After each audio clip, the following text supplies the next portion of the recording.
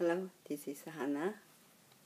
Jeremiah, lesson 11, the covenant.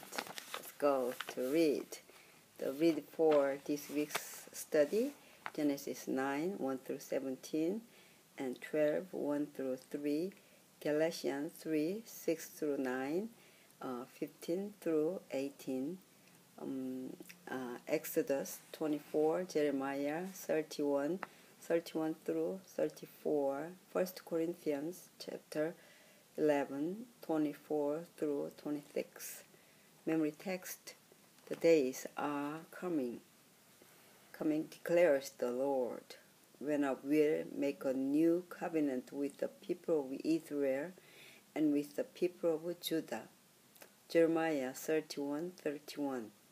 Although the Bible speaks of covenants in the plural, Romans chapter 9, 4, Galatians chapter 4, 24, there is only one basic covenant, the covenant of grace, in which God bestows salvation upon fallen beings who claim it by faith.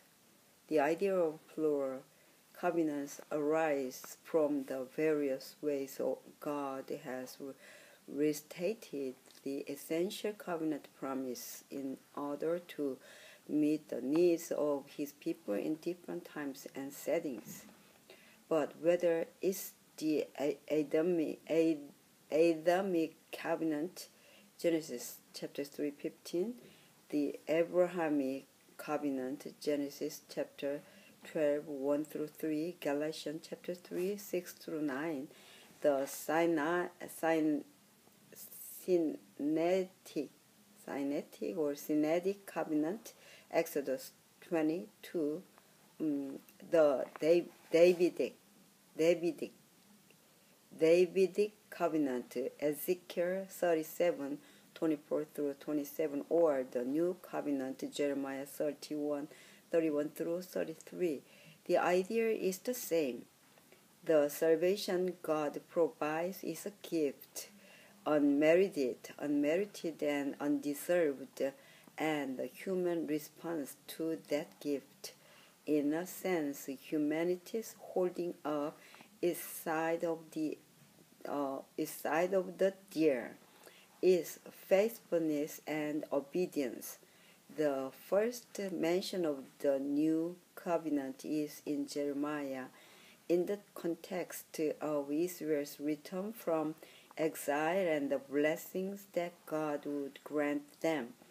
Even amid calamity and trouble, the Lord extends to his wayward people the offer of hope and restoration. Sunday, God's covenant with our humanity. We look at bad the world is today, that is, we see all the evil in it, and yet God still bears with us. Thus, we can only imagine just how bad things must have been in order for the Lord to destroy the whole world with a flood. God had given man his commandments as a rule of life, but his law was transgressed, and every conceivable sin was the result. The wickedness of man was open, and daring justice was trampled in the dust, and the cries of the oppressed reached unto heaven. Ellen White, Patriarchs and the Prophets, page 91. Read Genesis 9, chapter 9, 1 through 17. What covenant was made between God and humanity, and how does it reflect God's grace toward the creation? The covenant God expressed to Noah was the most universal among the biblical covenants. It was with our humanity, and it included the animals and nature too. Genesis 9:12. Also, this was a one-sided arrangement. The Lord didn't impose any requirements or stipulations upon those with whom he was establishing the covenant. He simply was not going to destroy the earth with water again, period. Unlike other covenants, nothing was conditional about it. God then sealed his covenant with a visible sign, that of a rainbow, which symbolizes the covenant promise that the earth will never be destroyed by a flood again. So anytime we see a rainbow, the mere fact that we are here to see this in its own way, a vindication of this ancient covenant promise. After all, if we had been wiped out in a universal flood, we wouldn't be here to see the rainbow. Amid the constant sin and evil here on earth, at times we are blessed with the beauty of the rainbow, a sign of God's grace toward the whole world. We can look up at it and draw hope, not only hope from just how beautiful it is in and of itself, but also because we know that it's a message from God, a message of His love toward our wretched planet.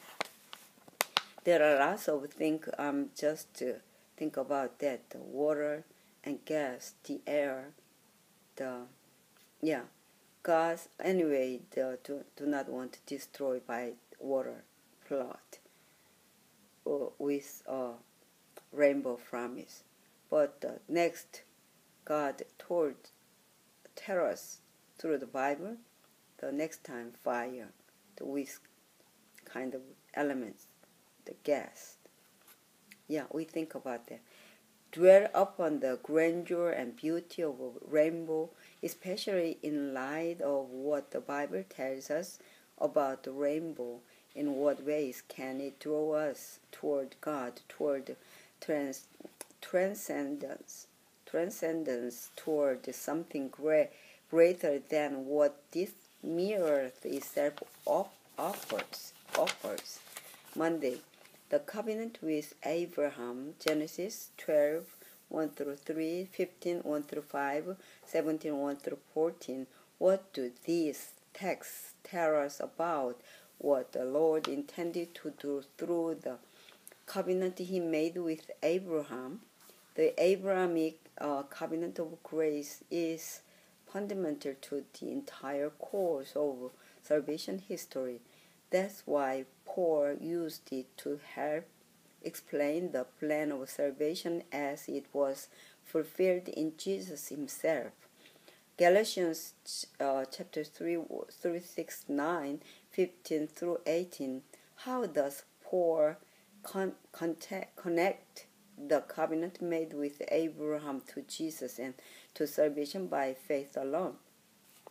Through Abraham's seed referring not to his many descendants, but in particular to one, Jesus' seed, Galatians 3:16, God would bless the entire world, all who would be a part of Abraham's seed, which happens by faith in Christ. Happens by faith in Christ. Galatians 3:29 would find that Abraham's God would be their God as well. Even back then, Abraham believed God, and it was accounted to him for righteousness. Galatians chapter 3:6. Abraham was no more saved by work than the thief on the cross was. It's always and only God's saving grace that brings salvation. Abraham fulfilled his end of the covenant promise. His obedience revealed the faith that took hold of the promise of salvation. His works didn't justify him. Instead, the works showed that he was already justified. That's the essence of the covenant and how it is expressed in the life of faith. See Romans chapter 4, 1 through 3. Dwell upon the great truth that your hope of salvation comes only from the righteousness of Jesus credited to you by faith. What great hope and joy can you derive from this wonderful provision made in your belief? Tuesday, the covenant at Sinai. How was the covenant made between Israel and God at Mount Sinai? Exodus 24. Moses and some leaders went to Mount Sinai. These leaders included Aaron and his 2 sons, who represented the priests, and the 70 elders and leaders who represented the nation.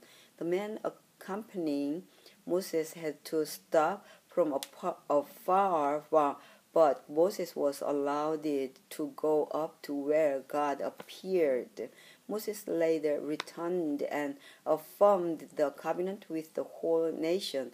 He proclaimed what God had spoken to him, to which the nation answered with the following words: all the words which the Lord has said we will do. See Exodus 24:3. Of course, as sacred history has shown, and as our own experience often proves, it's one thing to make the claim to be obedient. It's quite another to reach out in faith and surrender in order to harness the divine power that gives us the grace to do what we say we will. Read Hebrews chapter 4:2. What does this verse say about Israel's failure? How can we learn to avoid the same mistake? Only by faith and by grasping the promises that come by faith can we be obedient, an obedience that is expressed by loyalty to God's law. Obedience to the law was no more contrary to the everlasting covenant in Moses' time than it is in ours. The common misperception about the law and the covenants, which usually arises from reading Paul, stems from a failure to take into account the context in which Paul was writing, that of dealing with his Judaizing opponents. They wanted to make the law and obedience to it central to the faith. Paul, in contrast, wanted to make Christ and his righteousness the central component. How often have you said, all that the Lord has told me I will do, only to fail to follow through? How does this unfortunate reality make the promise of grace so much more precious? What hope would you have without it? Yeah. And Wednesday, the New Covenant Part 1, Jeremiah 31 through 34. What do these texts mean both in their immediate context in ours today? Jeremiah uttered these words amid the greatest crisis the people had yet faced, the coming Babylonian invasion, when the nation was threatened with all but certain extinction. Here again, however, as in other places, the Lord offered them hope, the promise that this was not going to be the ultimate end, and that they would have another chance to thrive in the presence of the Lord. So the first promise of the new covenant found in the Bible is in the context of Israel's eventual return from Babylonian exile and the blessing that God would grant to them upon that return, just as the breaking of the covenant made at Sinai, Jeremiah 31:32 brought them into exile of